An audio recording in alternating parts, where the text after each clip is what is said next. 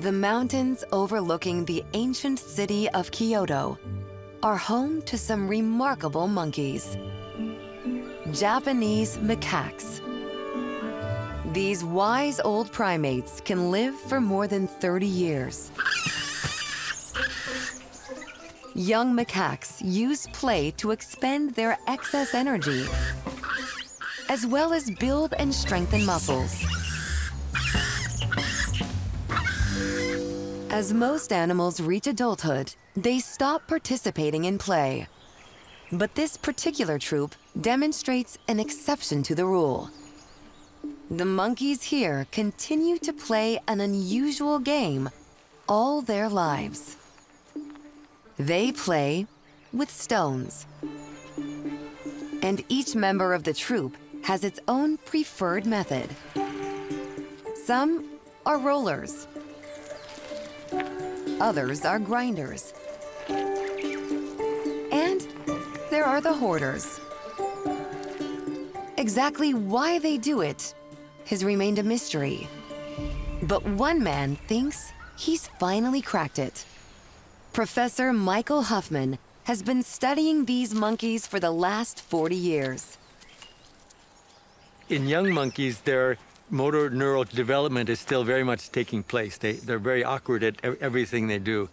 So by handling stones, it probably helps them to develop these neural pathways that allow them to behave in a more precise manner.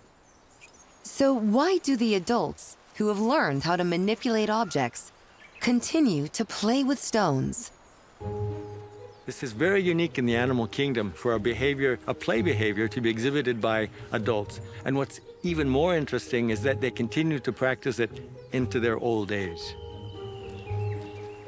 Mike believes that the older macaques are giving their brains a similar workout, but for different reasons. Clinical studies have shown that humans who continue to play board games, musical instruments, just keep active in older age, they're less likely to develop dementia than those that don't. And if we transfer that to the Japanese macaque, the stone-handling Japanese macaque, and the idea that it keeps their brains healthy, perhaps it gives the elderly that edge that allows them to maneuver throughout their environment safely, and perhaps that extends in some way their longevity. Like humans, macaques can become forgetful in their senior years, and they begin to lose their mental agility. This cognitive dysfunction is similar to dementia or Alzheimer's disease. It's possible that playing through stone handling is actually slowing down this aging process, which shines an interesting light on people who continue to play bridge or do crosswords well into their senior years. Part of the reason is said to be that those motor neural connections are actually being regenerated. New pathways are being generated, which allows the monkey to kind of build back up its brain power. So for these Japanese macaques, this unusual form of play serves a dual purpose. For the youngsters, it's a way of learning and developing new motor skills. While for the adults, it's all about exercising their brains to keep them mentally young and healthy.